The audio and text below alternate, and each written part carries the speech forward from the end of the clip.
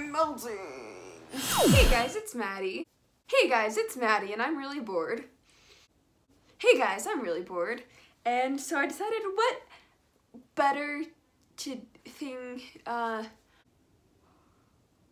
guys, it's Maddie, and I decided that because I'm really bored, I don't have anything better to do than to review every single pen in my entire house and their quality. So, well, let's get to it.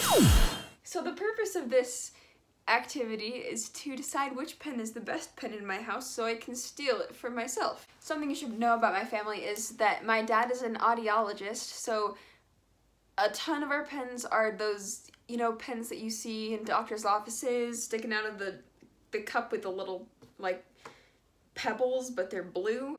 I mean, I think this one is one. It's a pen. How do you even review pens? This is a pen that I got from university. It doesn't write very well anymore. This is a pen that looks like it was trapped underneath our car seats for years. Yeah, that sucks. Ooh, this is the worst one yet.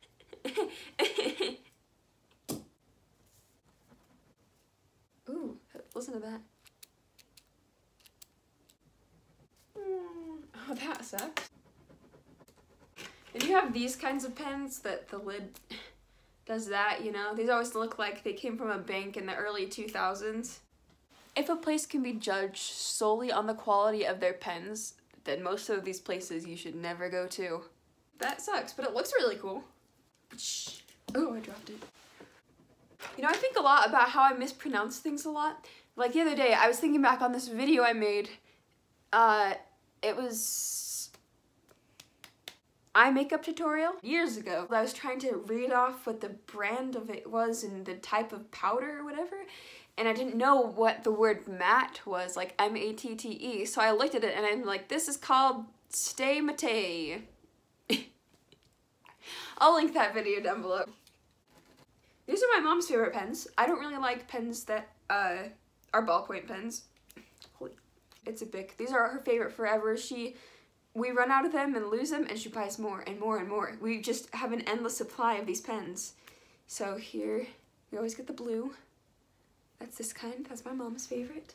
And I don't like them. Personal prejudices. I think we do that one for her. I like this one, just because it looks pretty. It's a Papermate Ink Joy.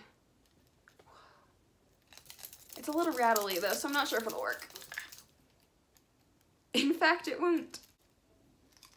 No pen inside. Oh look, here's another one. This is another Papermate Ink Joy. It looks like it's been through some hard times, but it has a pen inside. So lovely.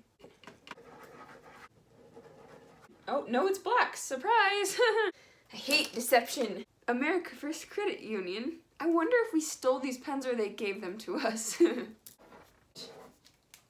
Women's Health Associates. Why do we have this?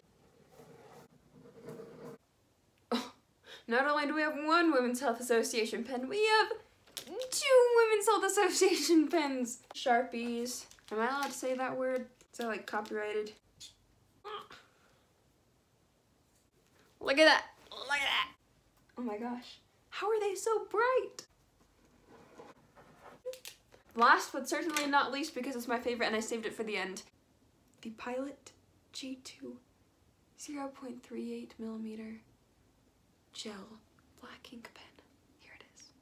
I don't know if you know, but I want to be a writer when I finish my novel.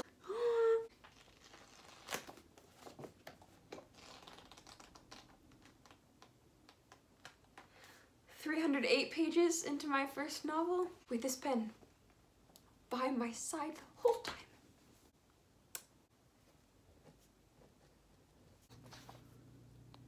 I went to this place, I think it's called Nevermore, and you go and it's like a fantasy roleplay thingamajigger. We did it for my brother's birthday, so you walk around and there are these people and they're like, I'm from the Elvish Guild thing, I'm a ranger, like blah blah blah, you know?